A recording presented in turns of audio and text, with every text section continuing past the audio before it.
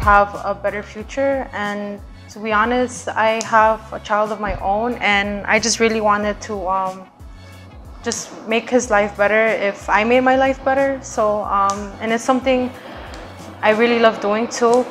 So carpentry is something that I really started doing at a young age, since I was like 11. And ever since then, it's something that I'm really passionate about. And when I found out they had this program in here, I got really excited. I'm here just to prove everybody wrong, because I'm a mom and a woman. So I just hope for the better.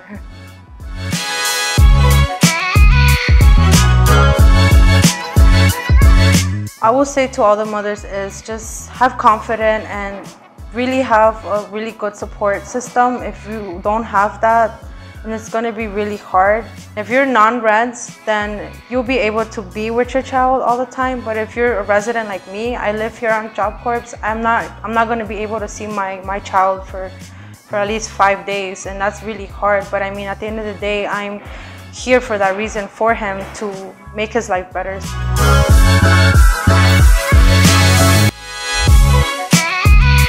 My instructor is actually a female, and she's actually one of the greatest women I've ever met.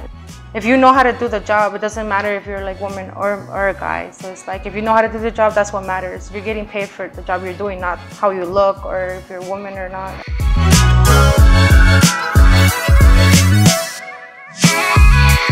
I always like to, I guess, look pretty or whatever, but I mean, I got used to it, so it's like nothing stops me from doing anything I want. So it's like I could be pretty and do my job. And as everybody here knows, I'm actually one of the best workers out there. So it's like I do what I do, even I have my nails, or like, I mean, that's just me.